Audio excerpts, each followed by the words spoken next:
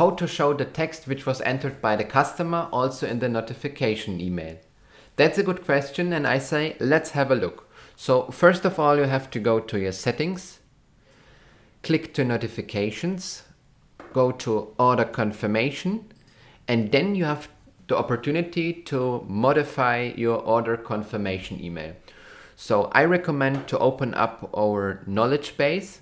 There you will find a small instruction, step-by-step instruction, what you have to do. You see it here already, notifications, order confirmation.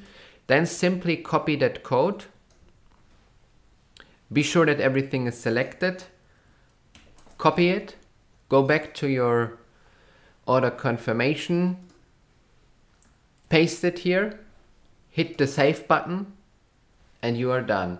Now when a customer will enter some text and will create an order, then automatically he will receive an order confirmation email with his entered text inside.